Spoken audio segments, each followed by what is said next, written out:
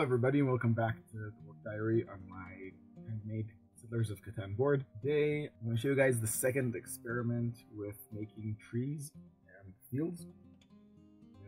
The ones I made last week I wasn't really happy with, so I decided to try doing it a different style, and this is how I did it. Okay, so to make the field I simply rolled out some super Sculpy firm and 3mm thick sheets.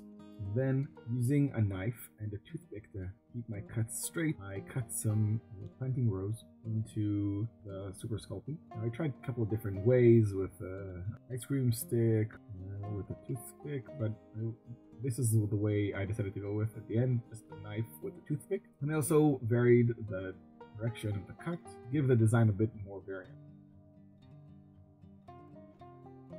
When I was done making all of the planting rows, I came back with a steel brush and scratched the top of the field, and this will make it seem as if the wheat is blowing in the wind. Different direction than the planting rows.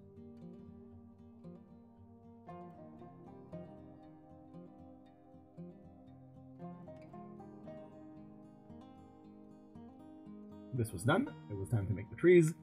I simply took some green stuff, stuck it to the end of a toothpick, then covered that with some Super Sculpy. This will make the Super Sculpy stick to the toothpick and not tear away as I shape it. After putting the Super Sculpy on the stick, on the green stuff, I used my fingers to fold it into a cone shape.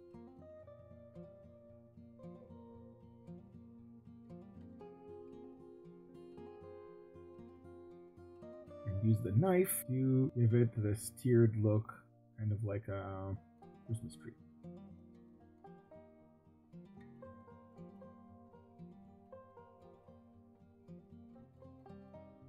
Then, using a sculpting tool that I made, I scratch in lines going top to bottom just to make it look more like a Christmas tree.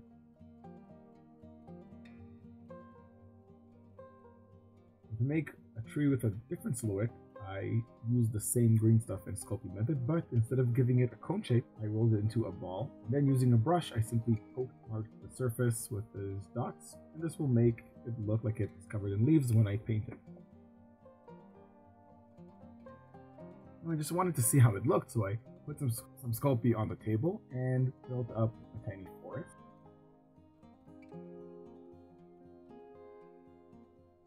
As you can see, it looks pretty nice, but not quite realistic enough, so I made these tiny stumps out of some more Super Sculpy and stuck them to the surface.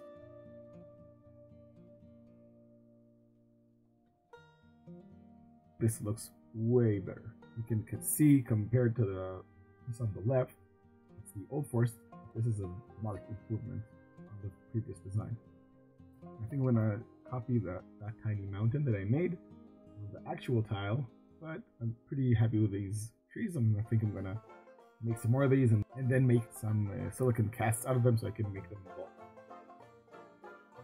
Now, after I made the trees, I wanted to make some bushels of wheat, and I used the same technique with the Sculpy and the green stuff. Instead of giving it a cone shape, I made it kind of like a figure 8 shape, pinching at the top, and then using the sculpting tool to etch lines going top to bottom, and from the pinched part down, and using my brush to kind of make these tiny divots at the top that would make it look as if there's bushels made out of smaller bushels. It came out pretty nice. And that's it. I'm gonna go ahead with these designs and make the actual tiles, and that will be the next work diary. And I hope you guys enjoyed the video. If you did, please like, share, and subscribe, and leave a comment down in the comments. It really helps the channel grow. Then I'll catch you on the next one. Until then, have an awesome week. Keep safe and play a ton of board games. Bye.